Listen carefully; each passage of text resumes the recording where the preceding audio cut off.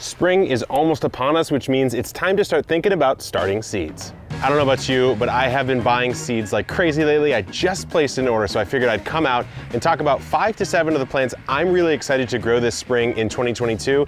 Jacques, our resident garden hermit, he's gonna talk about some of his favorites. And then for you colder climate growers, we have Chris, a new addition to the team, who's also gonna talk about some of the stuff she's growing up in Vancouver. My first selection for you, of course, is a tomato, and it is my favorite tomato that I grew in the backyard last year. You may have seen it in our tomato trellis ideas video. It's called Beauty King. This one's from Brad Gates out of Wild Boar Farms. It's a cross between 2 classic varieties, and it has absolutely one of the best flavors, one of the best sizes, one of the best productions, and one of the lowest disease incidences that I've seen in all the 15 varieties that I grew last year. Huge, bicolored, yellow and red striped tomatoes that really live up to their name. They are king-sized and they are absolutely gorgeous. And on top of that, they just taste delicious. A huge beefsteak slicer that will be perfect in your summer garden. The next crop I have for you is not this giant cabbage here known as San Juan Cabbage Strano Jr. This is my successor to the giant cabbage that I actually failed to grow last year. So we put the shade cloth up, we have all sorts of different tips and tricks that I'm gonna get a huge cabbage this year. But instead I have for you a dwarving cabbage. This is Minuet Chinese cabbage. So you kind of have to like that Asian green variety of cabbage, but they're about 9 inches tall, somewhat compact, nice green exterior, darker green, a little bit more light and yellow and sweet inside. It's a mild flavor and it's downy mildew resistant. So it's a huge, huge favorite of mine this year because I simply just love Asian greens. It's not a summer epic garden unless you have some chilies or some peppers. I actually trialed about 45 to 60 different varieties of peppers last year, and I have some favorites that came out. Actually, one of the favorites I'm about to share with you is one that I didn't have a crazy amount of success with, but I want to this year. It's a jalapeno. It's called Farmer's Market jalapeno, also known as the potato jalapeno, because of the insane amount of what's called corking on the jalapeno skin. This is where you get those little cracks. Usually those run vertically. On this Farmer's Market jalapeno, it's almost like someone took it and wrapped it up and created all these little scar marks. Now, you get a nice sweet heat with this. It's a big jalapeno, and it is probably one of the better jalapenos you're ever going to taste. I've had the privilege of tasting them. I got mine from Refining Fire Chilies, my friend Jim Duffy. I'll put all the links to everywhere we're getting our seeds in the video description. Out here in the backyard, I'm sitting right behind my spring wheat crop, which if you haven't seen it, we harvested some wheat last year and actually baked it into a homegrown, fully from scratch loaf of bread. But I am not talking about wheat for this tip. I'm talking about asparagus, a crop that Jacques, our garden hermit, has had some success with this year. He actually gave me one of his 4 spears to eat fresh, which as a gardener, that is a gift that you can't underweight because asparagus takes at least 2 years to get established, 3, 4, 5 to start regularly harvesting off of. So what I'm thinking about this year are any of those varieties that have the word Jersey in front, Jersey Giant, these types. I'm looking at those. I may play around with some other ones. All that to say, I will be buying crowns of asparagus, not seeds. I want a little bit faster uptake for a crop that takes that long, and I'll be building out a custom asparagus bed, which you'll see soon here on the channel. Well, I sit here in front of my carrot bed, which I will admit has served me quite well. I'm pulling out little snackers like this all of the time, and maybe we'll do a carrot guide soon.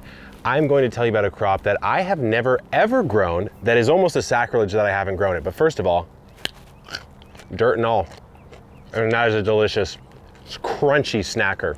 The crop that I have never grown is a sweet potato of really any kind. I've propagated sweet potato slips. I have never actually grown it all the way to completion. This year I'm focused on the Okinawan sweet potato, which if you take a cross section of, you get this beautiful purple interior. I really should be finishing this carrot right about now. Not talking with my mouth full, but I'm so excited about it. So we'll be doing a full guide on Okinawan sweet potatoes or sweet potatoes in general here on the channel. But now we need to toss it over to our new garden correspondent, Chris, up in Vancouver, British Columbia, for some of her picks for your colder climate gardeners. Hey, I'm Chris and I am up in Vancouver, BC, and my climate is classic Pacific Northwest with a lot of moisture and pretty mild to cool temperatures for most of the year. And at home, although I do like to grow the summertime staples like squashes, tomatoes, beans, and kales, I like to dedicate a large part of my garden for more experimental and fun purposes. So I like to try out different plants just to see how they grow and also how they taste. One of my favorite one-stop shops for seeds is Salt Spring Seeds, and this year I picked up 2 varieties of chickpeas to grow. So I know chickpeas don't sound overly exotic, but but I'm actually more interested in how much a chickpea plant can actually produce. So hopefully we can find out soon. This first variety is Chickpea of Spello, and I believe it's an heirloom Italian variety, which is quite high yielding, very tasty, and the plants are more bushy in habit as opposed to sprawling, so it could be a good option for container growers. And this other variety is Winifred's Garbanzo, which is an earlier to mature plant, and the chickpeas are dark brown, quite small, and very nutty tasting, so it sounds really delicious. This next plant is probably the least exotic, at least for me up here in Canada, because Canada is one of the world's top producers of oats. Now, this is going to be really interesting growing oats or a cereal crop for consumption, because I've only really grown crops like barley and rye as cover crops. So it's going to be really interesting to see how these turn out. So I have 4 varieties from Salt Spring Seeds: Baton, Vicar, Terra, and Streaker Hubless. One of my go-tos for rare and unusual plants is definitely Small Island Seed Co., which is another Canadian grower. And what I really like about the selection is that there is a strong perennial plant focus, and many of these plants are also cold hardy. Now, I'm not talking about the leafy plants that can withstand some cold. I'm talking about fruiting plants as well.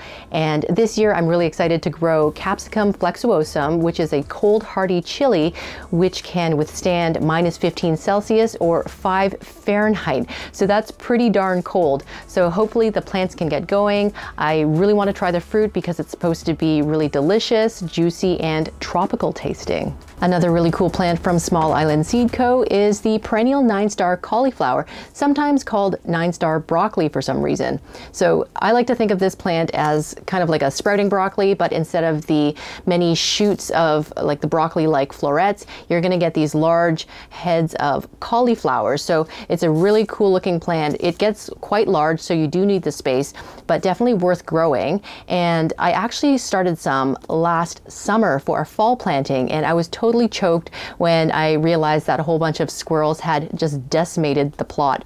So definitely going to be starting more for this year. Being in a climate that sees frost towards November, I like to make sure that I choose plants that are either able to withstand a bit of cold temperature or have a shorter growing window. So this is especially important if you're growing squashes or melons. So I like to source my seeds from areas that actually get frost a little bit before I do. And this year I chose to buy my melon seeds from Greta's Family Gardens, and they are out in Quebec, which does get colder before I do here on the West Coast. So 3 types of melons, and these are supposed to be well adapted to cooler temperatures and also a shorter growing season. I've got Montreal melon, which is a green fleshed muskmelon, Sweet Siberian, which is a creamy apricot fleshed watermelon, and also Farthest North, which is a smaller fruiting melon that is supposed to ripen in as little as 65 days. And those are just a few of the plants that I'm really excited to start from seed this year, mostly because I've never grown those specific varieties before, and I'm really excited to see how they actually turn out and how they look in the garden and how they behave, and of course how they taste. Now that Kevin's talked about what he's excited to grow this year, I want to show you what I'm excited to grow. And I think I've put together a very interesting mix of flavorful, unique items that maybe a lot of you guys haven't seen before. Let's just get straight into it and talk about this guy, and actually have an example of it growing in the garden right over there. Bietola Costa Fine, which is an Italian variety, and it's actually significantly sweeter than any other chard that I've ever had. It still has some of that salty flavor, but it's got like no bitterness. It's delicious sauteed. It's even good raw. Where I got this from is actually a really cool seed company called Adaptive Seeds. They have all these really neat, interesting seeds that they've been developing, protecting, and sort of cultivating of all sorts of heirloom varieties from across the world.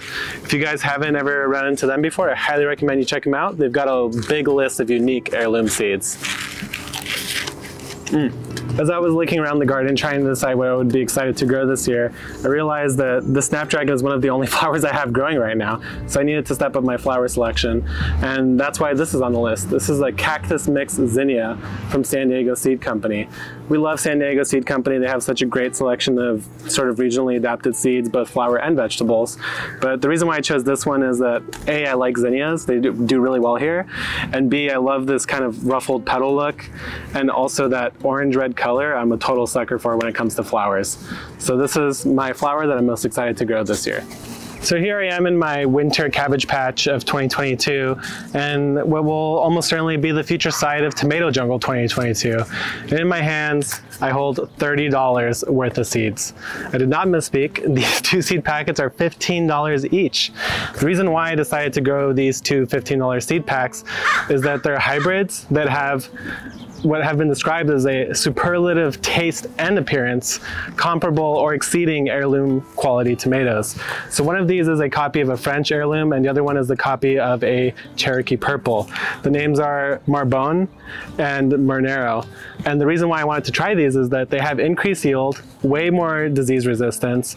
So the idea is that if I have to pay $1 a seed, but in exchange I get the equivalent tomatoes from 5 plants, to me that's totally worth it, because in the end I'm still going to be net positive on my dollars per pound on tomatoes, if you will. And also beyond that, it saves me a ton of space. If I could get away with 1 plant that will produce the same as 2, 3, maybe more, then that's a huge win when you're dealing with a small space. So these 2 tomatoes I'm extremely excited to grow, and we'll also be sure to keep you guys updated on whether $15 seed packets are worth it. The next seed on my list is a Brassica family member, and this is called Spigariellio. I can't promise you I pronounce that right. I'm not Italian, I don't speak it, but it hails from Italy just like that green chard. And what it is, it's actually relative to the broccoli, or it is actually in the broccoli family. And instead of producing these nice florets that we love to eat, it actually produces a ton of the foliage. And instead of being these bigger fan leaves like broccoli is, like for instance, this one here, it'll be a bunch of tiny spiraled leaves. I had this in a dish at a restaurant, and as soon as I took a bite of it, I was like, I need to know how I get this. Good luck finding it in the grocery store, you're probably not going to. So I hunted down some seeds, and this is actually a new company to me. It's called Siskiyou Seed Company. I believe they're up in the Pacific Northwest.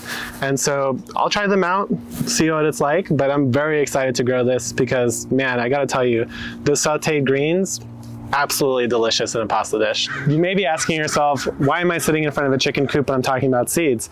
Well, that's because with this one, I think there's a 50-50 chance that either I'm gonna eat everything or these chickens are gonna get to clean up after me. And that's because it's a special type of tomatillo called the Queen of Malinalco. We'll be sure to put some pictures up, but basically it grows more similar to a Roma tomato, so it's elongated. It still has that husk just like any tomatillo would, but it has a sweeter flavor. So that's the part where I'm not really sure if I'm gonna like it. I've seen it described in really delicious ways. It can be used fresh in salsas, it can be cooked into sauces. So I'm very excited to try it out. And this actually comes from Richard over at Small Island Seed Company. He's been on the Epic Gardening podcast before. Really interesting story, a lot of interesting seeds. I highly recommend you guys check it out. If you know me, you know that I like to grow for flavor first. And this year, I'm actually replacing all of my summer squash with one variety, and that is the center cut squash from Row 7 Seed Company. Row 7 Seed Company, if you haven't heard of them, they don't have that many things to offer because they only offer things that chefs and restaurants would want. They're growing entirely for the flavor and cooking aspect of vegetable use. So the center cut squash, just to describe it quickly, it's a trombocino type, so it's one of those that usually get really long, but you actually harvest it when it's only about this big. And if you're comparing a zucchini or standard summer squash to the center cut squash, there's just no comparison. This thing is nutty, it's creamy, the texture is amazing. It's basically entirely changed the game for zucchini and summer squash for us. I'm not planting any other zucchini. I might do one Lebanese because those are delicious too. But if you don't like zucchini, or if you're a big zucchini fan, I highly, highly, highly recommend that you try the center nut squash from Row 7 Seeds. As promised, I have a bonus selection here. These are actually seeds from Bulgaria. You can see, you probably can't really read the seed packet. I am actually Bulgarian myself. And what I have here is some eggplants, watermelons, and very, very important tomatoes and peppers.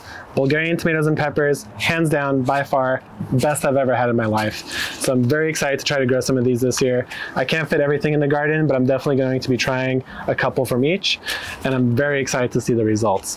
So let's go back to Kevin, and thanks for checking out my seeds. 3 growers, 3 different sets of plants to get you excited about growing this season, really no matter what climate you're in. Let me know what you thought about some of Chris's suggestions and what kind of topics you want to see from Chris coming up, because she has a background in horticulture that Jacques and I actually don't possess. We're both self-taught growers, and we want to do a little series with her called Digging Deeper, where she goes really deep into some of these horticultural topics that provide some extra context for some of our run and gun garden antics here on the channel. So I'm super excited to have her. Hope you guys are too. Until next time, good luck in the garden and keep on growing.